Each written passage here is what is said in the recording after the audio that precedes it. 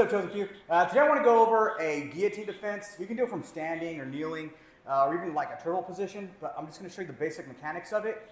And essentially all I'm going to do is make sure my head goes in like a circular motion, okay? So if we're standing, he gets me in a guillotine position, okay? The first thing I want to do is I don't want him getting his hips under me so he can choke me and, yeah, stay tight.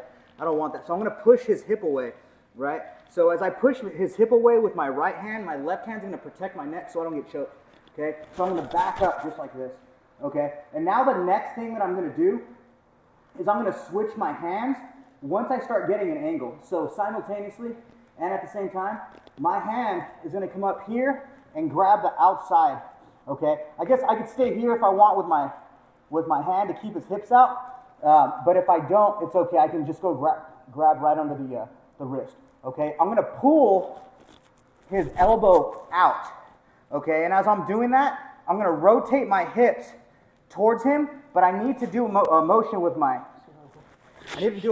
head where I'm going down in a circular motion just like that, okay? So I'm already getting caught, so down and around.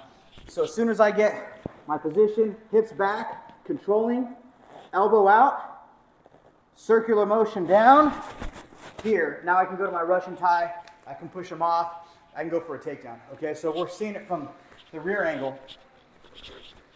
He gets that position, right?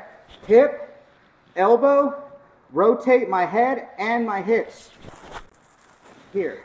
Now I can go into whatever position I want to go for that takedown, okay? Super important, I keep that head down and I rotate down to up. If I just do this, it's gonna get stuck on my chin. So that's super important as I'm moving around to move my chin in that circular fashion.